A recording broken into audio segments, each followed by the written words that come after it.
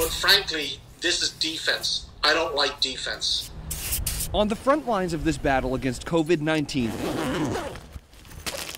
a mask is one of the best defenses. But we are an inventive group of people. When University of Houston professor Shay Curran heard that supply was the problem, he started thinking of solutions to protect healthcare workers from getting the virus. Its greatest threat is that it travels through a medium called water. Its greatest weakness is that it needs that medium to travel.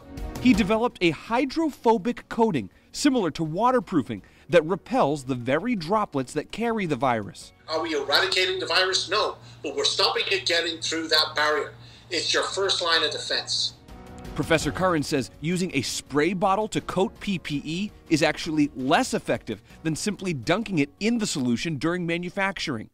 Still, he's waiting on FDA approval. Let's not give that virus any footing. He says that coating can be sprayed not only on medical masks, but all kinds of personal protective equipment and porous surfaces, which can allow more healthcare workers to fight the virus while others come up with a cure.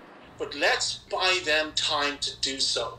Going on the attack with a strong defense. This is our war. There is no doubt about it. In Houston, Chris Costa, KHOU 11 News.